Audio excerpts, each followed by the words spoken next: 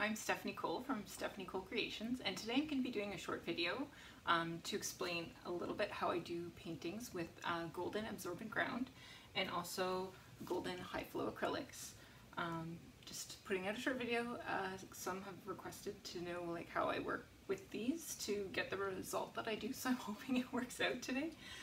So I'll be working with red, magenta, yellow, and green gold, a little bit of burnt sienna, and also carbon black. So to get started, this is like a scrap piece down here of, can't see it very well because of the glare from the light, of paper that I can test my colors out on. And I've got a few of these containers, which are just like empty recycled creme brulee containers from the grocery store that are all uniform, and they're perfect for mixing up paint. A couple of bigger brushes, some natural sponges. I got these at DeSera's for quite cheap. And I also have, I don't know if I'll end up using these, but I also have some Reeves, there we go, watercolor tubes as well. And the canvas I'm using, which I will show you in the next segment, is a recycled canvas. And what I've done is it's got some texture from a previous painting, and I've just gone ahead and put like 2 really good coats all over end to end, not really down the sides, just the surface of the canvas. And it's a long rectangular canvas. I'm not really exactly sure the measurements, but about this this high and maybe like a meter and a little bit long. So I'm gonna get started. I'm gonna mix up the colors and then I'll be back. Okay, so we're back. I've tested a little bit as I went along, and I have my 4 colors that I want to primarily work with right here, and I'm keeping these ones nearby because what I like to do is once I drop in this color, I like to, or we'll brush it on, or however I want to apply it, I like to go in by hand and just add a few drops and mix it around, as I'll show you. And so this is the recycled canvas I have. It's quite long, and as you can see, it's kind of got these like little lines and bumps and textures, and you can see a little bit of the paint showing through underneath, a bit of reddish tones, which I think will go well with these colors, and I like the textured effect. So we'll start painting and see how it goes.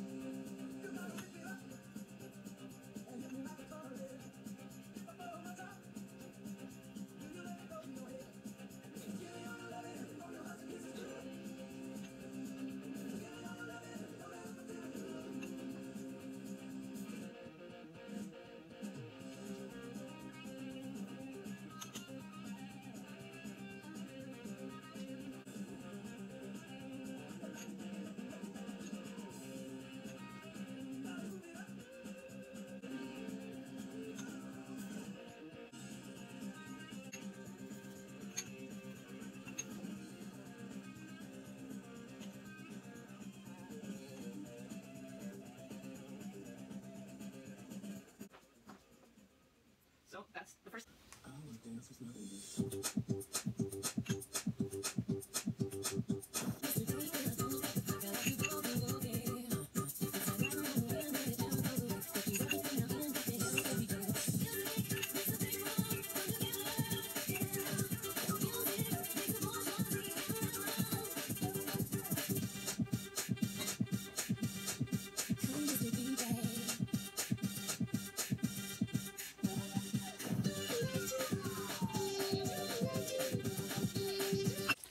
Okay, so far you can kind of see I've got like a really big wash going here with a few different combined colors, and I started out with the lighter layers, so like the yellow and the green and the yeah, basically the yellow and green, and then after that I went in and added the reddish color, and I'm kind of doing this is kind of like fall inspired theme, I guess you could say. And so now what I want to do is go in back with the little bottles and either add directly from this bottle into the painting, or just make a really concentrated version of it and use a smaller paintbrush to drop it in. So we'll do that. Add a few drops. Pretty generous. I try not to be too stingy, but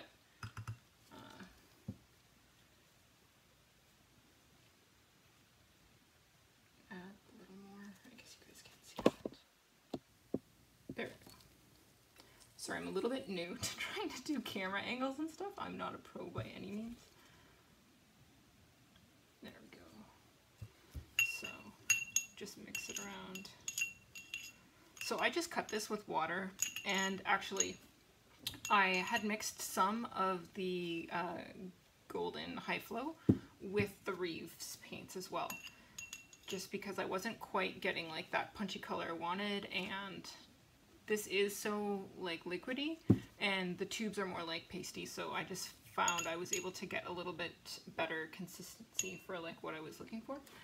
And so now I'll just go into the painting and drop in the color where I feel I want to add it, where I want it to have like this burst of color and have it kind of meld together or punch it up. Like the green almost completely disappeared in this corner, so I'm just gonna throw, sorry you probably can't see that, just throw the water because it's still fluid and it's sitting on top of everything. So that's the nice thing about this medium I find is really cool. Like it is abstract, so like here I'm just gonna drop actual little bursts of green here and there. Maybe one down here, just to have it kind of blend a bit, make an interesting pop of color. And so this looks really wet. It's almost like, I don't know if you guys can tell on the screen, but it's like pooling here in the middle. And so because I did 2 coats of the absorbent ground, I find it will absorb a lot. But if you, now you may notice I've kind of jammed all these little paper towels down here underneath because it was starting to, like, the paint was starting to run over the edge. So it's better if you can, if you are going to do something like this, to try and find obviously a flat surface. My basement, this is my basement studio. It's not perfect, but it's what I've got, and I just kind of adjust as I go like that. And I'm just going to drop a little more green color in and let it kind of go. And actually, maybe I'll take the burnt sienna and do the same thing down in this corner into the red a little bit. And just fan out a little as well. Take some water, dilute it, and you can also do things like you can take the sponges and you can like lift some of it off the actual canvas as well. That can make like a really neat look too. Like it, I mean, it will dry, so how it looks when it's wet is not the way it's gonna look when it's dry, just so you know. But that's kind of the fun of it to me. It's almost like, well, it's abstract, so it doesn't have to look like a particular thing, but it's also a lot of fun because you get all kinds of surprising effects. when you go ahead and blend. So there I just added a bit more yellowy tones here at the bottom because I had like a really big dark. I did a bunch of red and then I did burnt sienna, and then I was feeling like it's just too dark. So, and then I had like there we go. I don't like super white blotches showing through, so I have a few down at the other end of the canvas, you can see there. So I'm just gonna go with my brush and just tap around it. And you see they just pretty much completely disappear. So this green I've added is kind of like whoosh taking over. So what I can do is I can prop it up a little and it will move a little bit back to the edge. And I can take my brush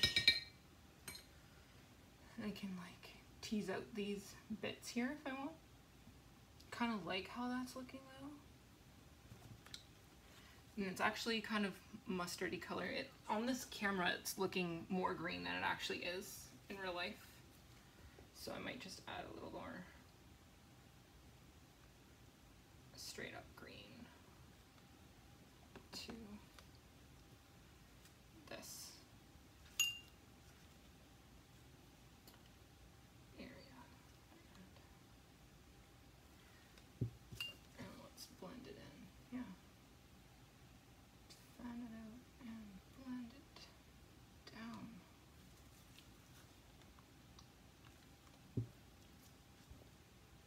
So yeah, the color is really intense right now, but these blooms are just gonna, they're just gonna like fade out to be so light later on when it dries.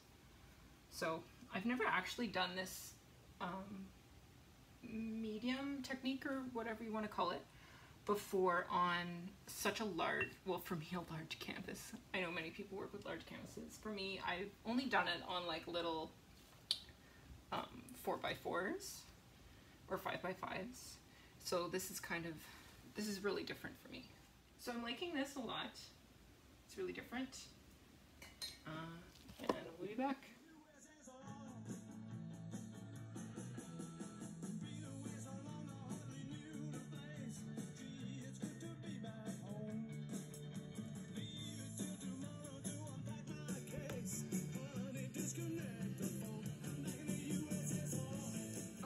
So we're done, and you can probably see beside me this painting is quite bright. It looks really punchy with the color, and it is very wet. I've put a lot of water on the actual canvas itself with the high flow acrylics and also a little bit of the Reeves watercolor paint. So what I'll do is I'll also post a short video or like a close-up so you can see the difference between when it's wet and how it actually dries, and then how the paint behaves with the golden absorbent ground underneath. Anyways, thanks very much for watching. I had fun painting with you guys today, and I hope you enjoyed this video.